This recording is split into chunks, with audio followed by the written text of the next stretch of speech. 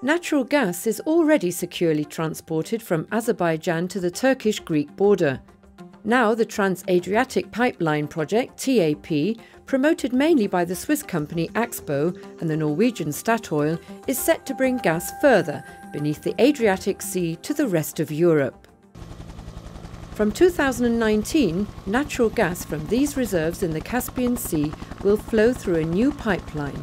Political, but mainly financial reasons have played in favour of the project with Swiss participation. We think the decisive factor was economical.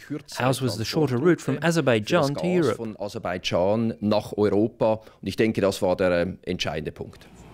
A shorter route means not only lower construction costs, but also lower transport costs once the pipeline is completed. The pipeline is 870 kilometres long and crosses the Adriatic Sea from Albania to Italy.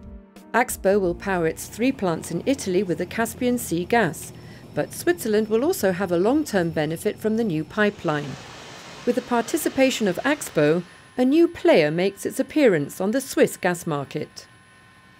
A market opening brings advantages to the population. Swiss customers will have a better choice of suppliers, and more competition means lower prices for them.